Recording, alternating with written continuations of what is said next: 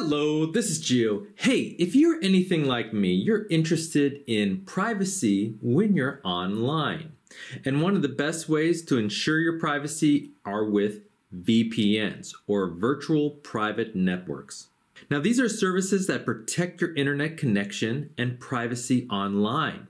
They essentially create an encrypted pathway on the web that protects your identity and allows you to use public Wi-Fi hotspots safely.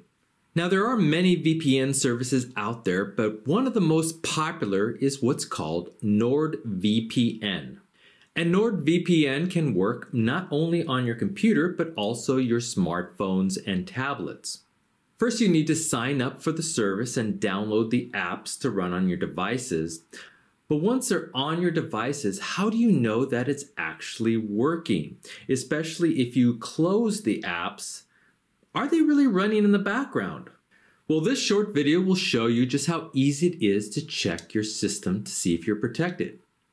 So what you want to do is just go online, either on your computer or your smart device, and type in NordVPN.com.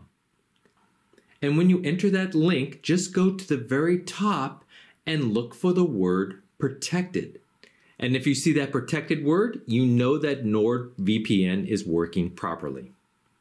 But if you see the unprotected word, then you know that NordVPN is either not enabled or something's wrong, which needs to be fixed. But if you see that protected word, then you know you're secure.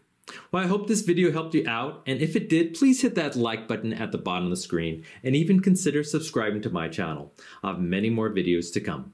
Bye-bye.